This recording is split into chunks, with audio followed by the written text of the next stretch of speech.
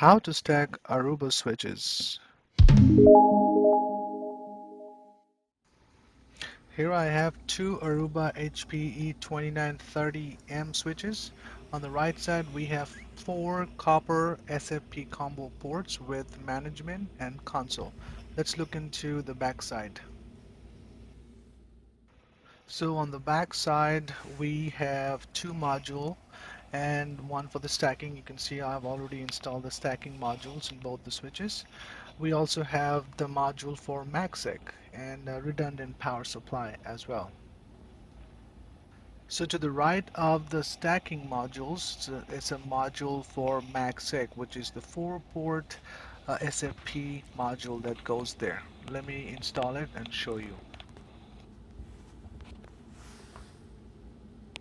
I'm gonna unpack the MagSafe. Oh boy, I didn't bring my regular equipment. Oh my God. Okay. Well, never mind. So I'm just gonna try my best to hold the camera and let me show you the 4-port MagSafe module that will go right next to the stacking. You can see there is a 1, 2, 3, 4 ports, and based on your master switch, it is going to have one, or rather switch ID, it will get its port ID. Switch 1 will be 1 slash A1, A2, A3, A4, and switch 2 would be 2 slash A1, 2 slash A2, 2 slash A3, and 2 slash A4. By the way, Aruba will send you a tool to unscrew and screw these modules back in. So let me just show you. You just go ahead and put that in and make sure you push that in. It's gonna have a click once, and then you can manually tighten those with, oh boy, my camera. Um, Never mind. So you can either use a regular Phillips head screwdriver. I'm here using that hex bit to tighten that in. Make sure you do not let it go all the way because it will snap out. I have had it done. We use drill because this is the time where I'm installing about 100 of switches, so I use the drill to make the process go faster. Let me go ahead and install the second MagSafe module as well, and then I will connect these switches with the stacking cable, and I will show you the boot up process.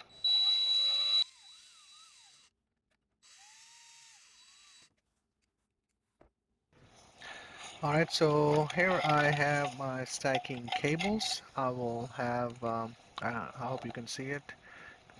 So I'll have the part number in the description, and I'm going to go ahead and install it. Just like Cisco, you'll just go crisscross and chain.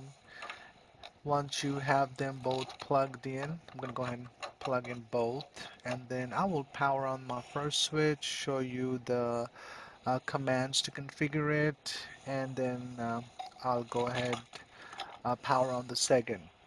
There is some bonus material of real life issue with this Aruba stacking. I have not seen that on Cisco, so stay tuned.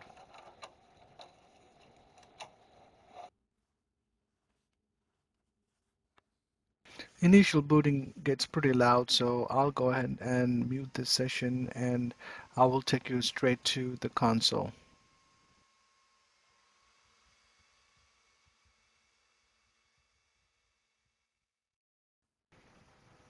All right.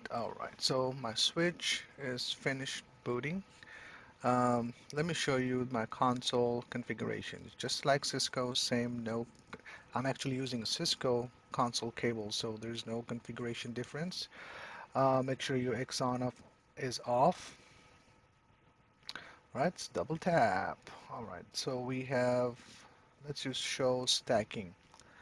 If I can spell, my goodness, it's cold. All right, so show stacking will show you your AOS version. It will show you how many switches you have. Currently, I have one, and it is Commander. Make sure your primary switch here is called Commander. I'm going to go ahead and set the priority. It is always the best practice to set your priority of your switch while building the stack. 255 is the highest, by the way. And remember, for Cisco, it's 15. Let's go ahead and power my second switch. You see those orange lights? Don't worry about it. It's just letting you know that the second member is not active. Something's wrong with the stacking. Um, so let's move on to the console. Alright, so my second switch has finished booting up. Show stacking. Alright, it shows that it came up as a standby. So, and priority 128. Let's go ahead and set the priority. 254 is the next one to pick if you are building this stack. And show stacking will dictate that it has updated the priority. So I'm going to go ahead and save it, and I'm going to simulate power outage, mean I'm going to just turn off the power strip these switches are connected with, and let's see what happened. Couple of side note, why do we set priority? So the reason we set priority, so when a stack reboots, there will be an election, and based on the highest priority switch will become the commander. Well, that's how we have seen it in Cisco. Things a little different on Aruba side. Um, so the election do happen, but it is not necessarily the highest priority. The sequence of boot, I mean whichever switch boot first or gets the power first becomes the commander, and the next one will be standby. And if you have more than two switches, everything else would become the member switches. All right, some bonus information. Like in Cisco, you do a reload command, and from the primary switch, if you do so, it will reload the stack. But with Aruba, if you do reload, it will only reload that particular switch. Doesn't matter primary, standby, it will reload only that particular switch. In order to boot a whole stack, you have to do the command boot system. That will restart the whole stack. And if you do so, at that time you will see the priority command do take over, and your highest priority switch will become your master or primary or commander, sorry. And then your next highest would be standby, and following other switches would be member switches.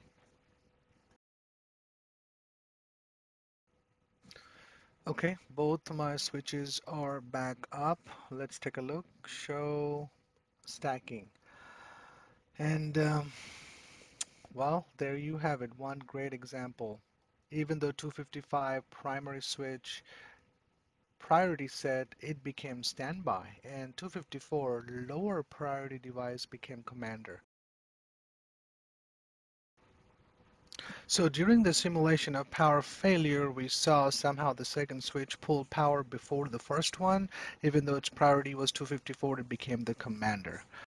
So I'm going to go ahead and factory reset this switch. Command is stacking factory reset, which will consequently reload the switch. And you will see during this reload, um, switch 1 will come up first and switch 2 will come up second. And even though they are set to factory, which is both, their priority will stay 128, the top switch will become the commander. Let's take a look. By the way, this command in a true sense is a factory reset. If you do this, it will wipe out all the configuration, including stacking and running configuration. So make sure don't do this in production.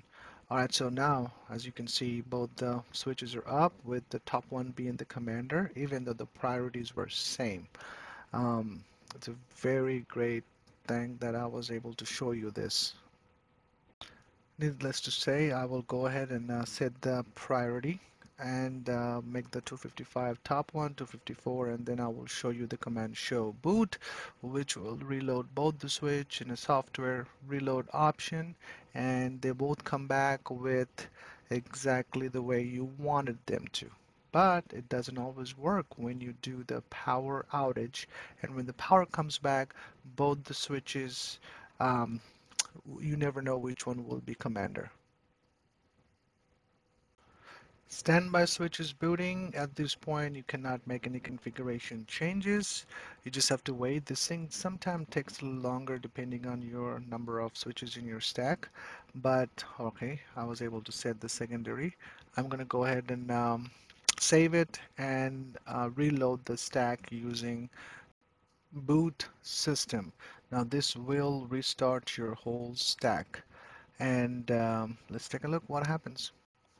Alright, so both the switches are back. Let's take a look at the stacking. And here you go. You see that the top one became the commander and the second one became the standby.